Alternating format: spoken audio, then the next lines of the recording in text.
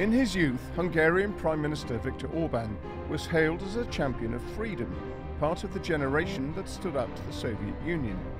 These days, he's routinely vilified as an authoritarian, far-right nationalist whose anti-EU, migrant-bashing agenda poses a significant threat to Western democratic norms.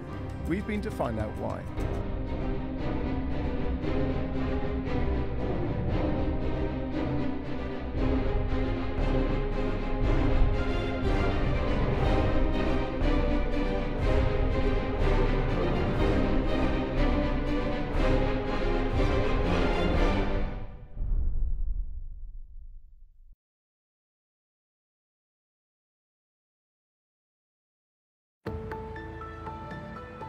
Hungary is unquestionably one of Europe's most beautiful countries. The seat of power, Budapest, matches any capital for sheer opulence. Its fairy tale parliament is perhaps the prettiest in Europe. But for the last decade, according to critics, it has passed some of the ugliest laws on the continent. Viktor Orban has governed Hungary for 13 years, during which time he has taken steps which mirror those taken by other autocrats, centralizing power, curtailing press freedom, and attacking NGOs. He likes these kind of new types of authoritarian leaders. They are also the ones who are kind of building the political system that he wishes to emulate. Two basic motives of Orban and his regime is on one hand the concentration of political power and on the other hand the accumulation of personal wealth. His refugee policy is the harshest in Europe.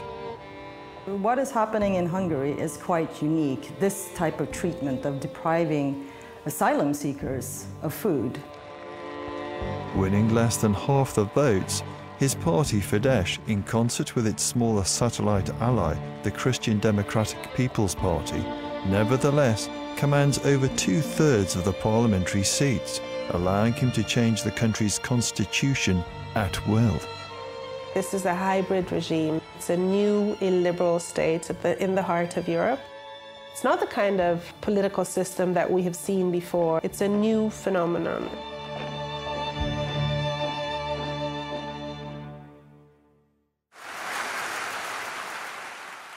Last month, Viktor Orban launched Fidesz's campaign for the European parliamentary elections with an extraordinary outburst. Brüsszeli buborékban már a vezető szerephez jutottak azok a politikai erők és érdekcsoportok, akik fel akarják számolni az európai keresztény kultúra elsőbbségét. Mégpedig abból a nem is titkolt megfontolásból, hogyha a migránsok tömegeinek révén más kultúrák visszaszorítják a kereszténységet, akkor a kereszténységgel együtt a nemzetek is felszámolhatóak lesznek.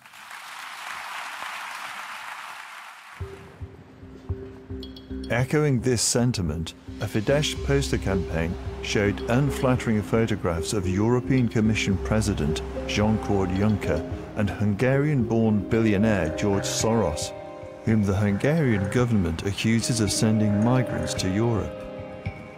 The text read, "You have the right to know what Brussels is planning." The dictator is coming. The affair enraged Juncker, who, like Orban, belongs to the EU's largest political grouping, the European People's Party. It led to the suspension of Fidesz's membership of the group. The irony, say observers of the Orban regime, is that those close to him have done very well out of the EU. A friend of Viktor Orban, Lőrinc Mészáros, arguably he's the richest man in Hungary now. And 10 years ago, he was a low-profile local entrepreneur. The companies of his father and his brothers, and they still benefit from EU-funded projects. On the one hand, Orban is bashing the EU, and at the same time, on the other hand, his family is benefiting and is getting rich through EU funds.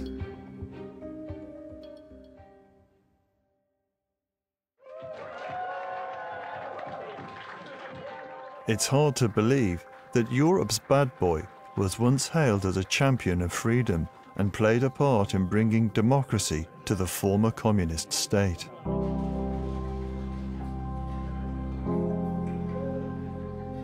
Pastor Gábor Iványi had protested alongside Orban against the communists 30 years ago, but is now one of his most outspoken critics. Iványi runs shelters for the homeless, the Roma, and for refugees, three groups which have become targets of the regime. És akkor születik olyan törvény, például, hogy büntethető az, aki hajléktalan, és ez benne van a magyar alaptörvényben. A világon nincs még egy ország.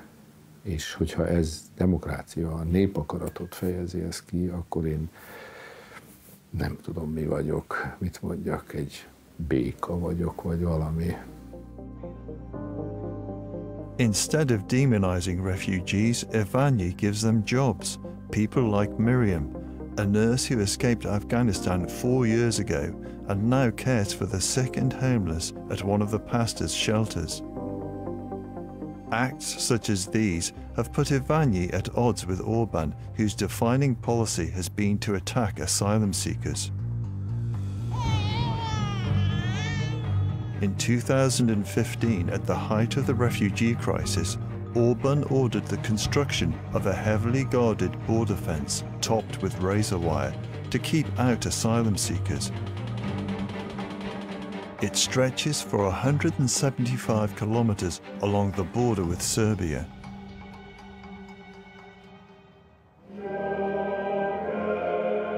The fence has proved popular with Hungary's many nationalist movements, including the far-right paramilitary group Our Homeland.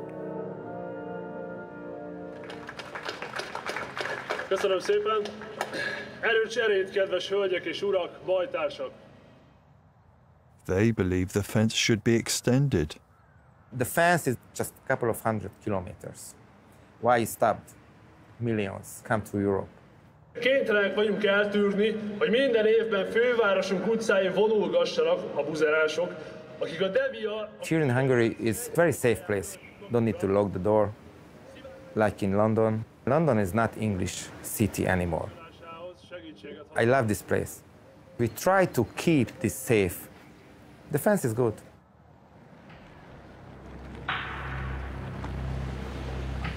There are just 2 transit zones along the 175-kilometer length of the fence, which admit a maximum of 2 people a day. Transit centers are a cruel and tiny space. There is the containers and the barbed wires.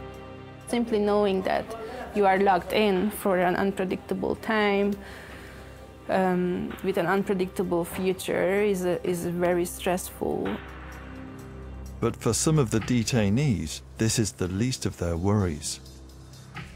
In August last year, we've heard of the first cases where people were held in detention in the border transit zones, but the authorities have stopped giving the adults food. If someone is non-eligible, then obviously he or she or the family should be taking care of themselves. But keep in mind that if you or myself decide to go to the United States, but our request is turned down, nobody is going to take care of us. What the Hungarian government actually says is that people who have been refused asylum in Hungary, even though they're detained, should not be given food. It smacks of cynicism, you know, and inhumanity. At the same time, recognition rates for refugees in Hungary is among the lowest in the European Union. While you watched state media, you would think that, you know, we're literally being invaded by hundreds of thousands. They will take videos that are completely taken out of context and they will show them on state TV, claiming that it's from a particular time or a particular location. And then if you do some basic fact-checking, you will see that that's not the case at all. This is the border with Serbia now, a far cry from what Orban would have you believe. We found just 2 asylum seekers waiting for a chance to be admitted into Hungary. Their family is at a nearby refugee center on the outskirts of the Serbian city of Subotica. Zainab and her sisters decided to leave Afghanistan after they were informed that they would be forced into marriage. They were pursued across Iran and Turkey by angry relatives and suffered many traumas. When my mom and my sister and my little brother, they across the Iran border, the police shoot them to say stop. If you don't stop there, they will beat you too much. Like many before them, Zaina and her family crossed on a dangerously overloaded boat into Greece. We said we don't want to go in that boat with 55 or 50 people. They said you have to go. If you don't go, they put the gun here, and they say you have to go. But anyone lucky enough to survive such trials and then make it to Hungary receives little help or sympathy from the state. This is largely provided by charities. Those who support migrant charities are also targeted. The biggest bogeyman is Hungarian-born American financier and philanthropist George Soros. Through his Open Society Foundation, the billionaire has spent hundreds of millions of dollars funding civil society and education projects in Hungary, the country of his birth. With Mr. Soros, we have our, if you like, political differences. He has become a major political influencer by his word, by his investments, by the organizational framework and network he maintains. Soros has been vilified in the Hungarian press. Soros György szerint ezt a kerítést le kell bontani, és további milliókat kell betelepíteni Afrikából és a Közel-Keletről. Stop Soros! Készült Magyarország kormánya megbízásából. I would say that about 75–80% of the media is under the control of Orban, and it has a huge impact on the public opinion. Ő Soros György, a világ... George Soros, for example, when they started the campaign against him a few years ago, was an unknown and a neutral figure. And it became a figure that everybody knows and everybody hates. Last year, Fidesz passed the Stop Soros law, designed to inhibit the work of NGOs. A legtöbb Magyarországon aktív, külföldről finanszírozott úgynevezett NGO mind ehhez az irányzathoz tartozik, amely ellenséges, kifejezetten ellenséges, mindenfajta természetes, teremtésből fakadó identitással szemben. Critics say this vilification of a prominent philanthropist who happens also to be Jewish evokes Nazi-era propaganda. Agnes Heller, a renowned Hungarian philosopher who survived the Holocaust, is not surprised. She herself fell victim to a Fidesz-sponsored anti-Semitic smear campaign. He picked Soros because he was a Jew, and he is rich. People are envious, they don't like rich people, and they don't like Americans, and particularly don't like Jews. Hungary is home to one of Europe's largest Jewish communities. It supports the biggest synagogue on the continent, as well as an internationally renowned Holocaust museum, a chilling testament to the crimes committed by Hungarian fascists in the 1930s and 40s, when 500,000 Jews were sent to Auschwitz. With rising xenophobia, some here fear the spectre of fascism may return. Many of the Hungarian Jewish families are, ready to leave. Because they know that if they know from their family history that if you have to leave right away. This is a memorial to mark the site where Jewish men, women and children were handcuffed, weighted and thrown into the Danube during the Nazi years, commissioned by the previous administration. But in recent years, Hungary's fascist past has undergone a makeover. This is Orban's memorial to German occupation, situated next to the Hungarian parliament. You might be forgiven for thinking that Hungary was a victim of the Holocaust rather than a participant. The memorial of German occupation is about an eagle which comes down to the angel. And Hungary is the angel, and the eagle is the German, which suggests a lie about the Holocaust, and particularly about the Hungarian role in the Holocaust, because the whole deportation was carried out by Hungarian gendarmerie and by the Hungarian institutions.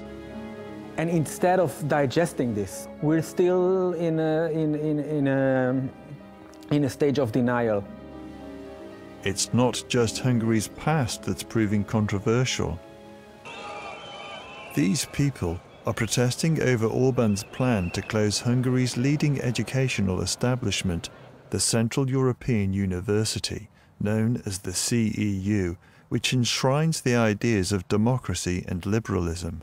It is not only about promoting, about preaching about open society, democracy, but it's about studying, imperfections of democracy. The CEU has an open doors policy to students regardless of ethnicity and celebrates multiculturalism, a stance which puts it at odds with Orban, who in 2017 decided to close it, sparking incredulity. Hungarians should ask themselves, who benefits here? Does it benefit Budapest to chase an institution out of the country? Does it benefit Hungary? Thousands came out onto the streets, angry and bewildered that Hungary's finest university was being forced to relocate to Vienna. Many believe Orban's loathing for the CEU is down to the fact that it was founded by George Soros, though Fidesz deny there's a link, and claim that the university's ability to issue American diplomas is incompatible with Hungarian legislation. It's a matter of rule of law. It is impossible that the CEU or anybody else enjoys the luxury and benefit of issuing American diplomas. That's a simple reason. I think it's a red flag and it's a warning sign that this might be the direction where we're heading, where independent institutions that speak out for human rights, that speak out for the general equality of citizens in a country is being chased away.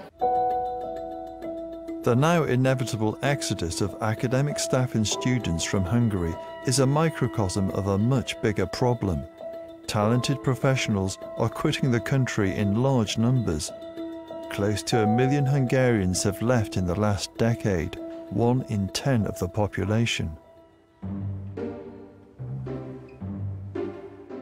Gergely Kovács heads a satirical group which competes in elections as the Hungarian two-tailed dog party that regularly lampoons Orban's policies, including those on immigration.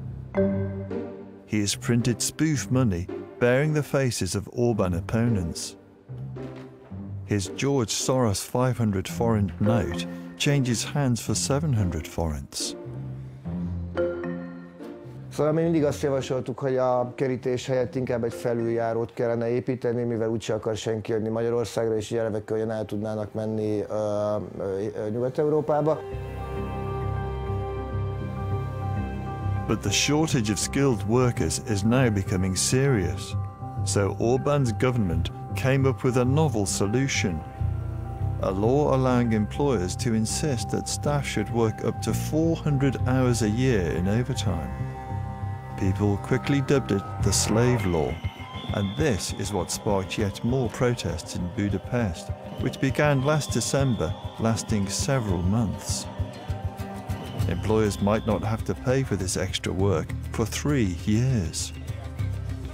The slave law could have been used to make people work such long hours that they would not have a weekend, and payment would be so delayed that by that time maybe the company would even go bankrupt and you would never get paid. For the first time, demonstrations spread to other towns, quickly becoming a nationwide phenomenon. Something else happened too. That was the first time when the opposition parties stopped talking about cooperation and stopped talking about how bad the situation, but went on the street and started to act. Anna Donath quickly emerged as the poster girl of the protests. Everybody felt angry and frustrated. That moment, there were no labels. That moment, there were a community, a group of people at the streets who feels the same. Parliament was under siege. It was the most sustained threat to Orban's power for years, but he managed to ride the storm. With a country deeply divided, the scene was set for a very bitter Euro election in May 2019. Anna would become one of Momentum's first MEPs. But there was never any doubt who would win. Orban's fierce anti-migrant rhetoric was again sufficient to secure victory.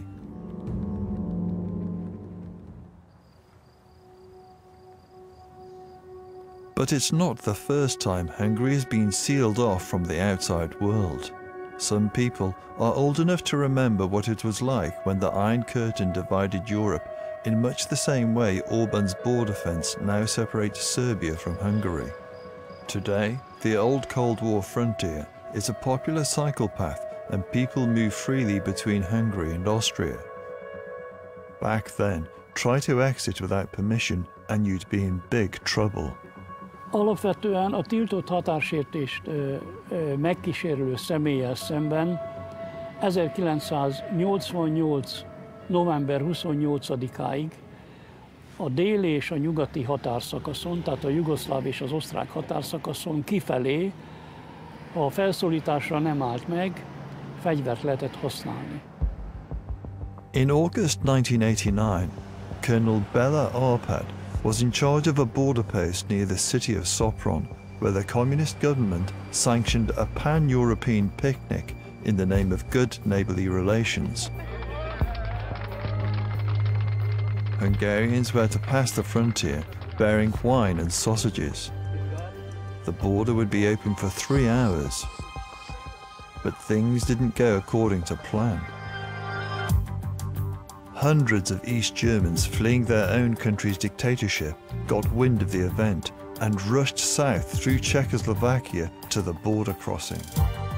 Arpad had to decide whether to open fire.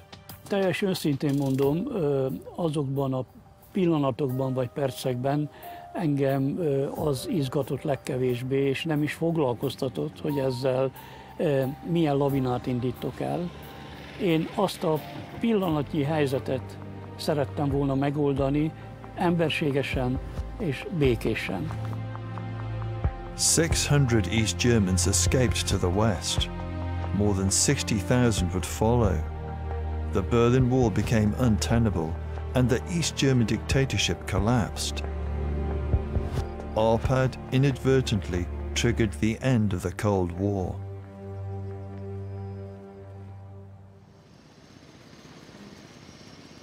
For many living around Orban's border fence, like Robert Molnar, the mayor of Kubakaza, the historical ironies are inescapable.